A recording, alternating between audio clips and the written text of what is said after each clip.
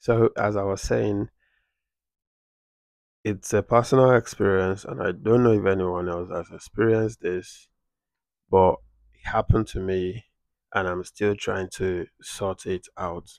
So, I went out, came back with a car that I would never have expected to come back with that particular day. I saw something specifically designed for me, in my opinion. But in the end, I bought the one I thought was cost efficient. So I got the car, drove it home. A friend of mine was with me, and everything was all good until a few days later. In fact, we did every documentations that needed to be done that same day, and everything was all fine. Brought the car home, parked it on the driveway, and you know, I check on the car regularly. I don't really have much place to go like that. It's not like I even needed the car that much. But the thing about missed opportunities, sometimes there are some very sudden and huge opportunities that just show up, and you feel like, oh, if only I had a car, I would never have missed that. So that was just my major reason. But then I had not been able to do the insurance for one reason or the other. But every other thing, taxing, that's the road tax and MOT, everything was in place except for the insurance. So I couldn't even drive the car around. So after we brought it home that day, I parked it on the driveway and then started working on getting the insurance up because I needed to also work on my driver's license for this country because the one I was holding will soon expire, which was from my country. Now, while the car was parked on the driveway here, was it in the residential parking area here? Guess what happened? I got a mail saying that I have just received a parking ticket for a car that is parked in my beside my house here. And guess where the parking ticket came from? That's the most ridiculous thing I've ever heard. It was coming from London. The distance from here to London is almost 5 hours. It's well over 4 hours. So I can tell you it was not my car. As soon as I got the ticket, I jumped up and then straight up to where my car was, and lo and behold, it was still there. My car was not stolen, nothing was missing in my car, only that it got a parking ticket in London. So I began to wonder, is could it be that uh there's a fault in the parking ticket? Wh- Whatever body is issuing the parking ticket, there's a fault in their system, or could it be that, I don't know, could it be somebody trying to scam me? I've never had that problem. They say more money, more problem. Now I have a car and now I'm having that problem.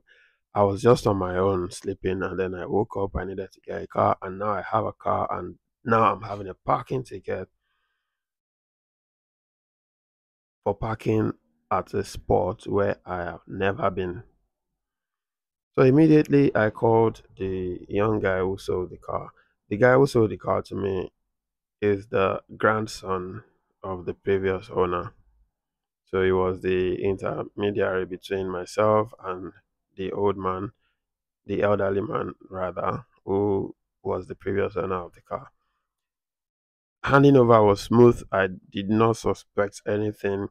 So immediately I told a few friends, they said, Bradford, they were saying blah blah blah. I said no.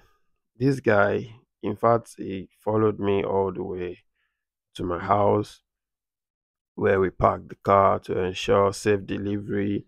We've been in good communication since I got it. So there was nothing to suspect from the guy. And at the end of the day, he had nothing to do with it. As soon as I called him, he said he too has never experienced that. And not one time did such a thing happen while his granddad was driving the car. He's the grandson of the man. The previous owner is about 80 years old.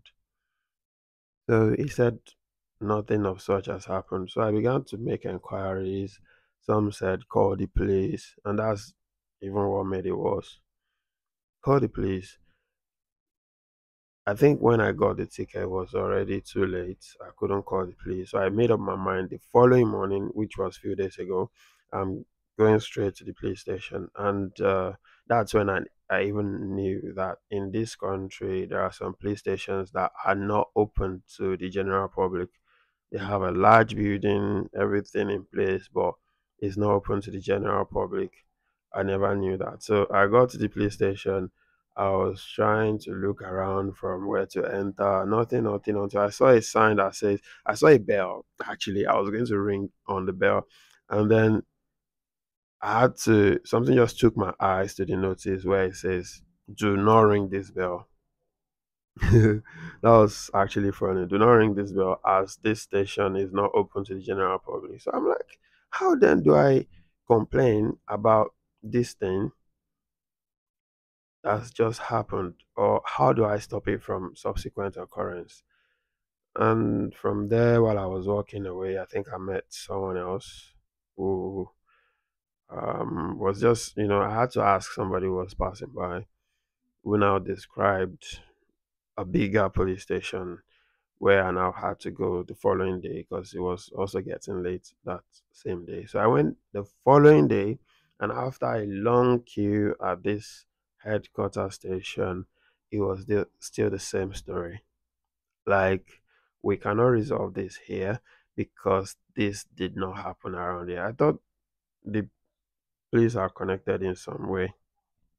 Moreover, they said this is the headquarters of something, something. So I became confused. Like more, I was already confused and I became more confused. But I left, and in the course of my investigation, I realized that it was actually not the fault of the body that issued the parking ticket. In fact, I got to find out that this is not the first time situations like this are happening. I was just, in the line of fire. Someone got exactly my car. In fact, they must have had it because I just got my own car. They must have had their own car, the same color, the same specification, because they sent me a picture. In the parking ticket, there was a picture of my car, about four pictures of my car. You cannot deny that it's not your car. But for me to see a clearer view of the car, there was a link to their website where I went and then I checked all the pictures and confirmed that that is not my car. It's about 80% plus my car. Like when you look at it, color, year, same model, same everything, except for the plate number. Of course, plate numbers, anybody can quickly change plate number. So how do I prove that this is not my car? It turned out that my car had been cloned even before I bought it. So it must have been cloned while the previous owner was using it. So what do I do? I'll continue this story in the next video.